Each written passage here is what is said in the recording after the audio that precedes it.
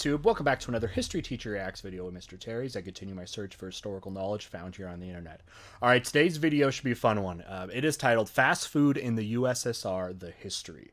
So what we're going to be looking at here is, I know this kind of happens later in the Soviet Union when you started to get some decentralization in government and things like that, with things like glasnost and perestroika and kind of the end of the USSR at the end. And you saw the USSR adapt some Western corporate models kind of in a way, like you see here with McDonald's. And it was an interesting kind of part of the end of the Cold War, as if you're seeing American consumerism penetrate into the Soviet Union. It's a pretty good indicator that the Cold War and what it was about is changing, and maybe it's going to be over here in a second. So I'm interested to go into more of this, and I'll try to add some thoughts, because this whole process is actually part of some history curriculums, and as part of kind of the end of the Cold War and the spread of American consumerism and culture through consumerism. So I'm interested to look at this. Now, the channel for this is called NFKRZ, and I don't believe I have seen anything from them, so I don't know exactly what the style is, but I love seeing new channels, so we'll go ahead and check this out. Now, if you like this original video, go down below and you'll see a link to the original video. If you like this, give it a like, subscribe, view, all that kind of stuff, so you can support those guys, as there's so many great content creators here on the internet. If you haven't subbed to my channel, definitely do that. Hit the notifications so you can come hang out with us, and let's go ahead and get started. Fast food in the USSR. Coke? What you are looking at right now is the line on the opening day of the second McDonald's restaurants in the Soviet Union.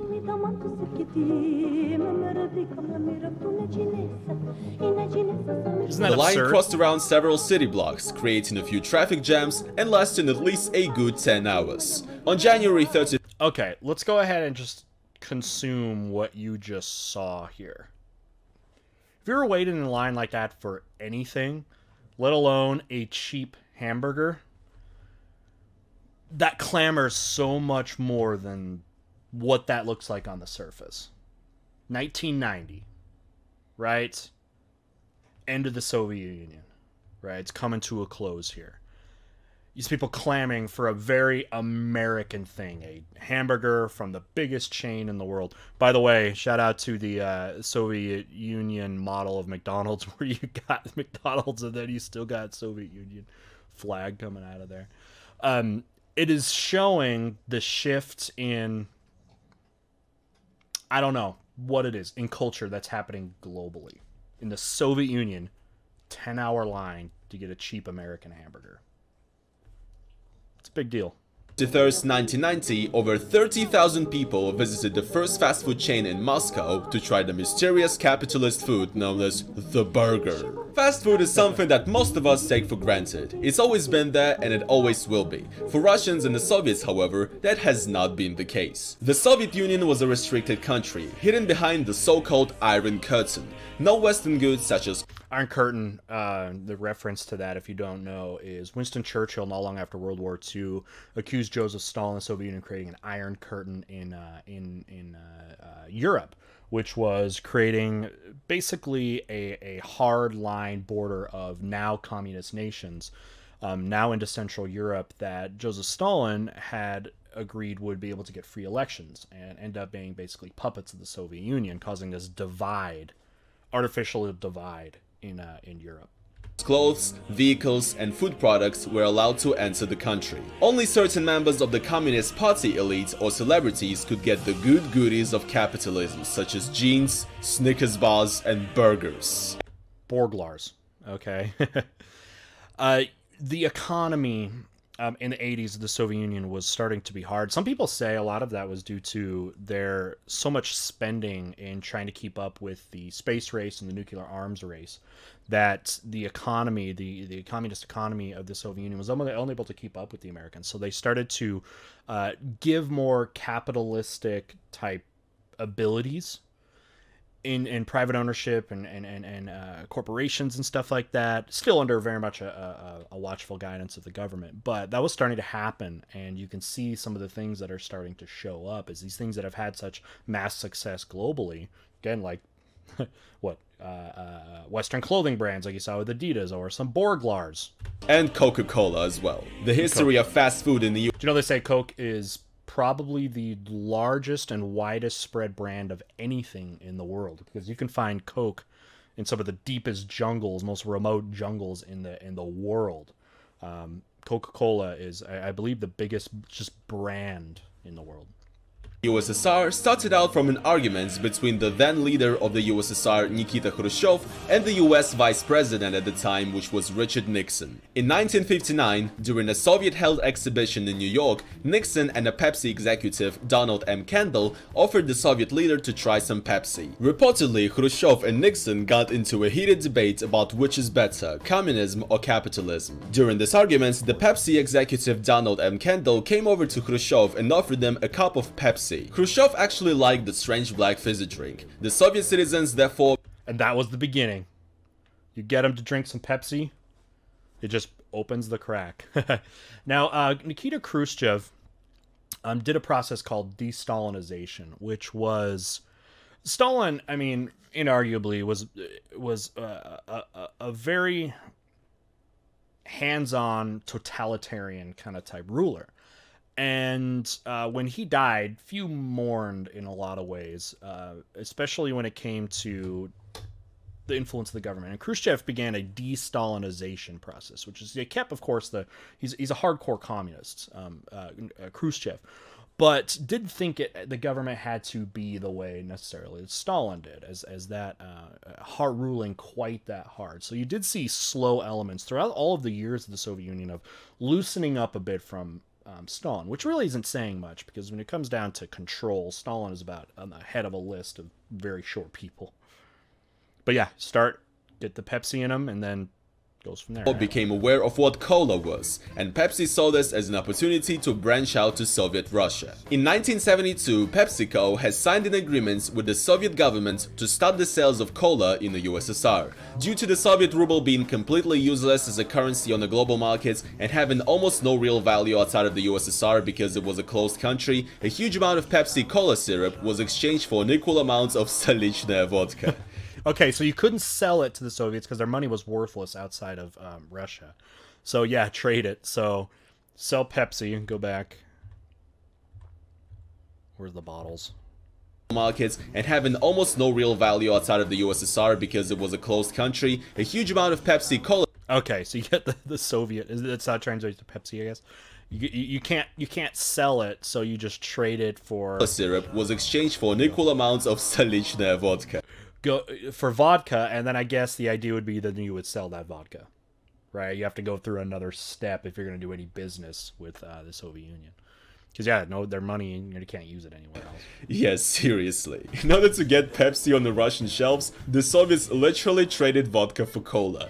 This is really not doing anything good for the stereotypes about Russians and vodka, is it? Well, the Stolichная vodka... Well, if they're giving it up for Pepsi, then yeah. ...became a big hit in the United States, and so did Pepsi in the USSR. Pepsi's cola syrup was exported from the United States to the USSR, where it was locally mass-produced using the syrup and sold under the Pepsi Cola branding. A decade later, in 1989, the initial agreement of the Soviet government with Pepsi was about to expire, and the USSR needed even more soda. What happened next is one of the most ridiculous and fascinating things I've ever heard.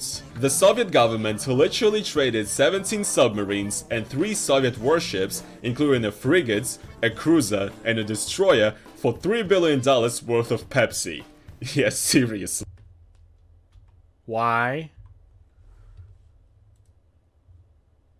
And a destroyer for $3 billion worth of Pepsi. But who? Yes. The government? Who else has just warships going around?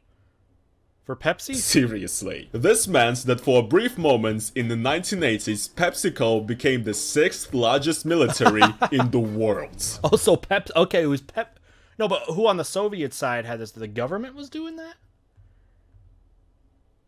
Because that Pepsi had the 6th largest military in the world. Imagine if they used that. Like, we're waging a war against Coca-Cola. This is insane, okay? I just cannot comprehend this. Pepsi ended up selling all of the warships for scrap to some Norwegian or Swedish company. The story gets really shady here. I don't know, honestly. I didn't find any good sources about this, so just trust me. Wait. Okay, hold on. It gets really shady here. I don't know, honestly. I didn't find.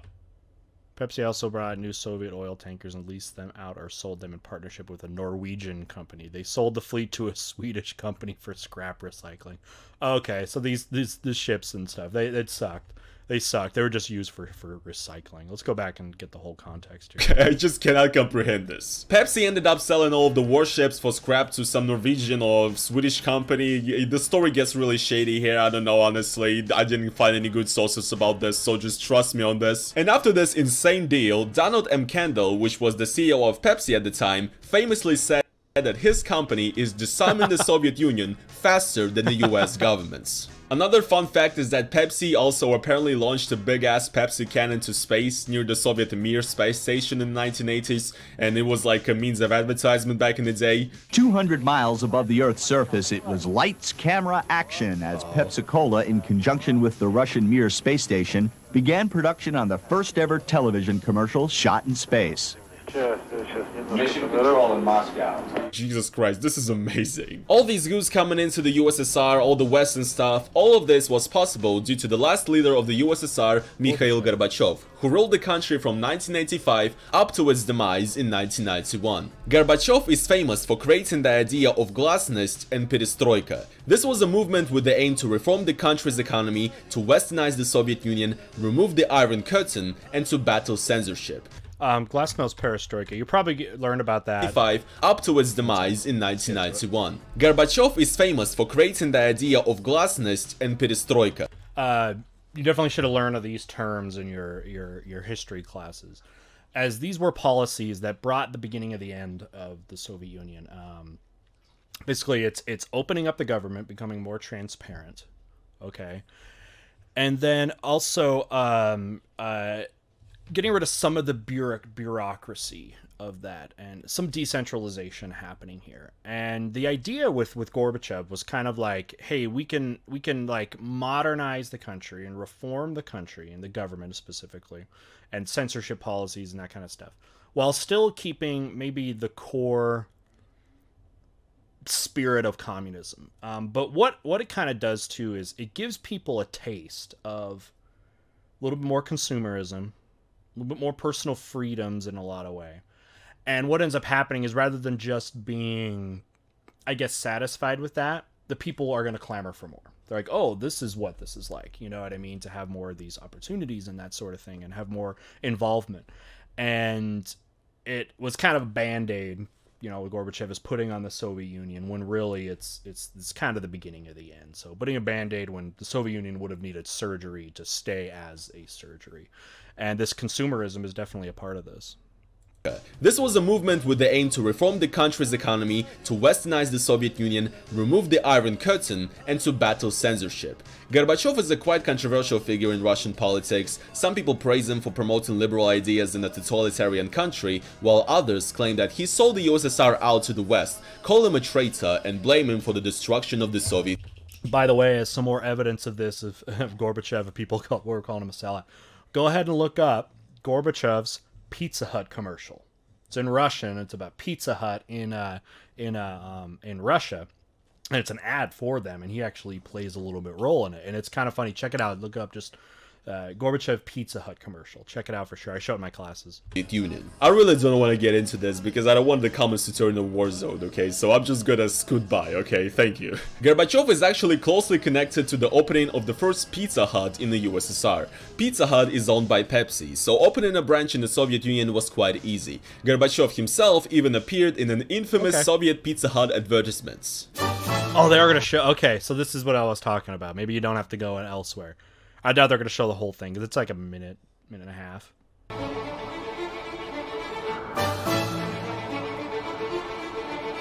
There he is.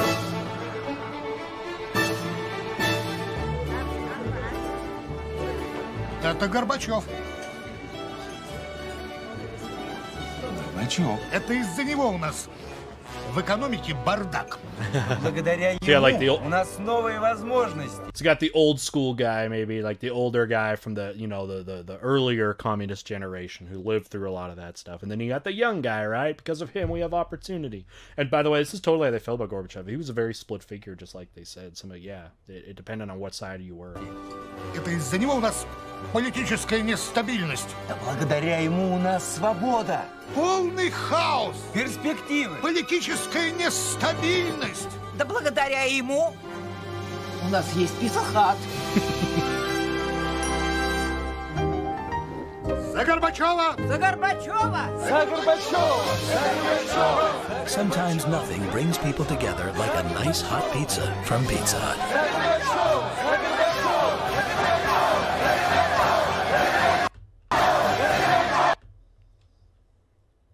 So you wonder if the old school people were then calling him a sellout for that. But I think it's such a one because it summarizes his leadership in a way. You got like the new young people who want to like move forward and get away from the old Soviet stuff, and then you got the old school guys. But it's a pretty brilliant ad. It really is. But it's like, hey, we can all agree on pizza is great though. We're glad we got pizza.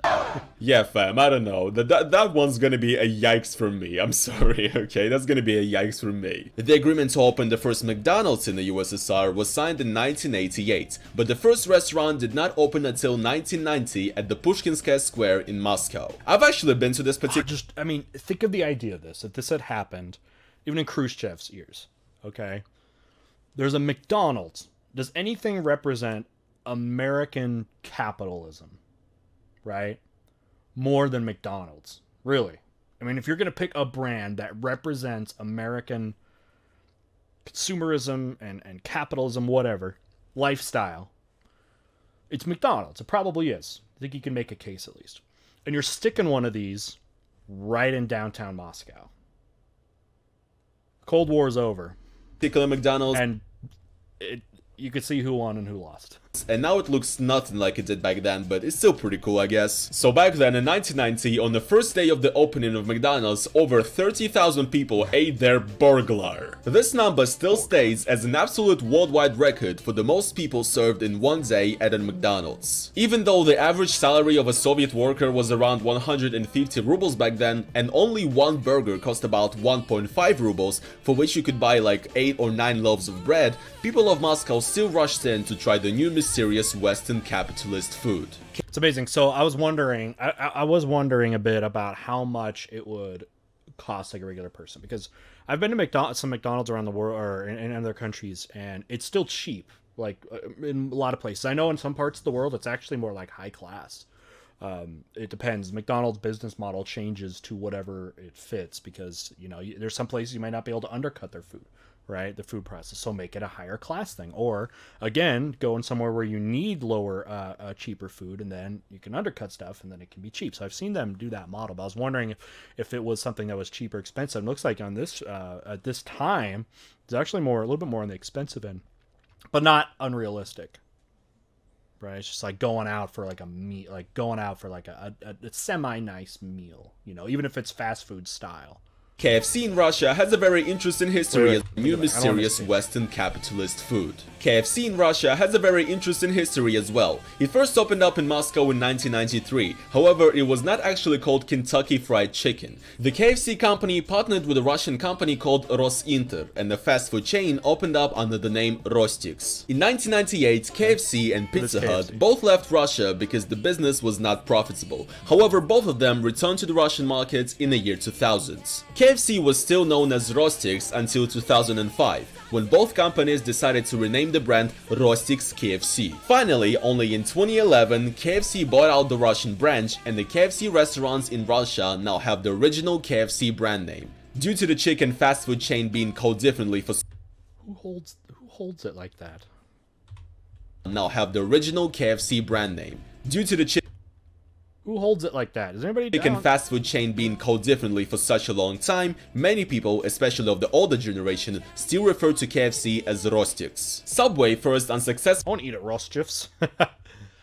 I don't know about you guys. This video is making me really hungry.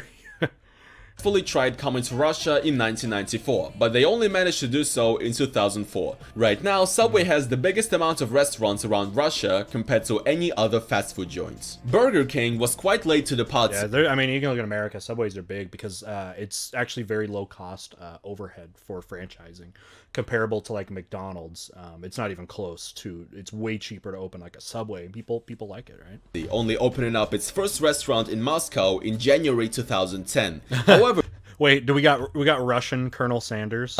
Only opening up its first restaurant in Moscow in January 2010. All right, what do we need to name the Russian Colonel Sanders? We need a is it just like Comrade Sanders or something?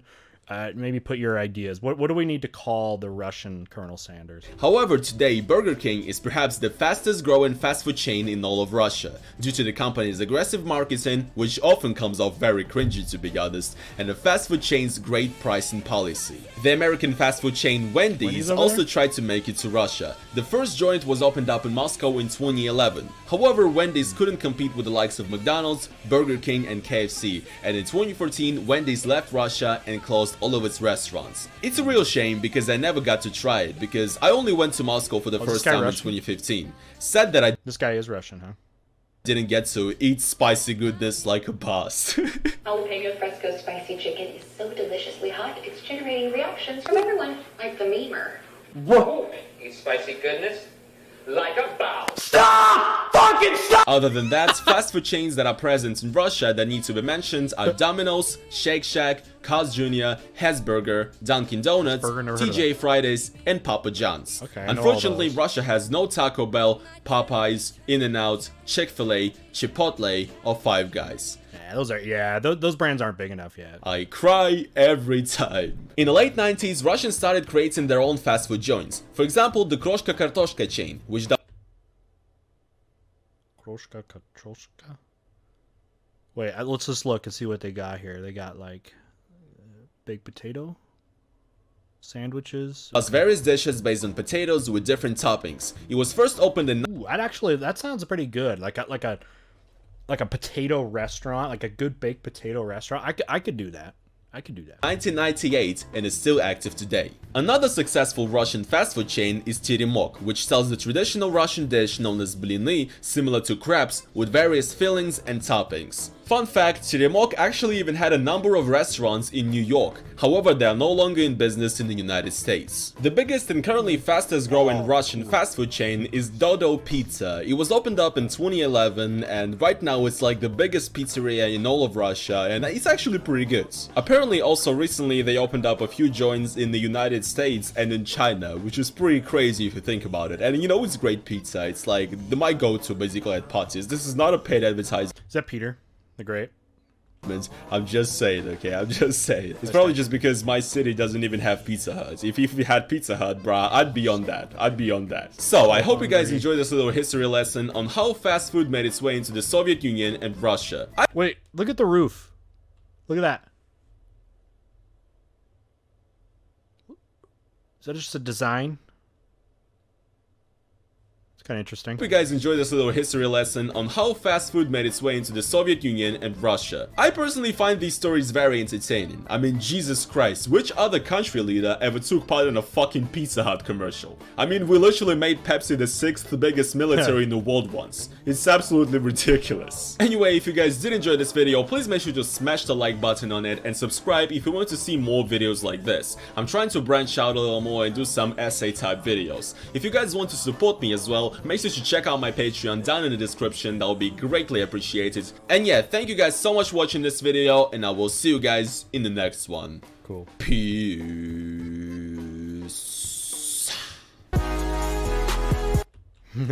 Alright, cool. That was awesome. I really liked that a lot, to hear some more of the history. I knew mostly what I had heard about this kind of thing was in the context of the Cold War. There's actually a term in our curriculum it's called McDonaldization in the AP curriculum. That it's like the spread of American culture through businesses, like the spreading of American businesses, and thereby spreading American culture through American brands. They actually kind of call it McDonaldization because McDonald's was kind of the first of that. to really penetrate into these other countries that the United States was culturally at war with, right? Like the Soviet Union, as McDonald's kind of breaking that in. Actually, I mean, really, you should go to Pepsi. You'd think about it in a lot of ways there, but nothing had the effect. I mean, you saw like McDonald's, and it's just the fact that, like, okay, you saw that opening day McDonald's where people were waiting 10 hours. It's not because the food is just so good it's worth waiting for 10 hours for. Like, that's not the thing. Nobody would do that. It's like this, like, it's the fad thing. I remember, like, have you ever had anything like this? Maybe not 10 hours, but like an In-N-Out burger is now making its way into your state or something like that. You ever had anything like that? Popeyes, like some of the ones that are really starting to grow a little bit more like in America nationally. And I always, like, when those kind of things open, you'll see that people want to be a part of the hype, right? That people want to be the hype because they want to be a part of the cool, progressive, cultural thing that's happening. And in 1990, that's what that was in the Soviet Union to people. The cool, progressive thing was some of this, again, like American culture that was going on there. And you can see the shift of the population happening as a result of this and adopting these, because it's more than just the food. It's about the experience, and people like the idea of, like, being on the cutting edge of the new progressive cultural trend. People love that. Like, yeah, I was there on opening day of McDonald's. Oh, you haven't heard of McDonald's? Where have you been? You know what I mean? That's what a lot of that would have been. And it's an amazing part of history, a really interesting part of history, especially here at the context of the Cold War. And it's not as, you don't get that kind of hype today when a new brand comes in nearly as much, but I don't know if anything's going to top that with McDonald's, of something new entering a place and becoming, already before it even launches, having this, like, hype anticipation. I think this McDonald's opening in Moscow is about the biggest I can think of. If you have any other things that are like that, of this type of anticipation and response early on by something new coming into your community, I don't know, talk about it. Let me know in the comments of what you thought there. So, all right, well, this was great. And yeah, actually, it has a lot of historical value, especially when you're talking about that early part, or the late Cold War happening there. So it's pretty cool for something you can talk about as evidence of the Cold War and things like that. So, all right, very, very, very cool. Really like this. We'll see if this channel's got some other stuff kind of like this, because that could be very interesting, very cool. I don't know what other kind of things they do, but it was pretty awesome, so I really like this. All right, if you like this, link to it is down below. Make sure you click on it, okay? And, if you like this, just click on it. Even if it's just clicking on it, give them the view, that kind of thing. Sub to the channel, give it a like. It really helps the channels out, and without those, we don't have our channel here. And being able to discuss it and that kind of things and promote it. So definitely make sure to do that. If you would like to get involved in this conversation too about this stuff, definitely join our Discord server. Down below is a link to that. You can go join that, and the good 5,000 plus people that we have over there talking about all kinds of historical subjects. Enable notifications. Click that bell so you can come hang out with us in live premieres and know when new videos come out and all that kind of stuff. And thank you to everyone that's been supporting the channel a lot of ways. Patreon pledgers, channel members, that kind of thing. Thank you. But thank you just for being here and being a part of the history community and making sure it's a prevalent part, an important part here of this corner of the internet. All right, with that, we'll see you guys next time. Bye.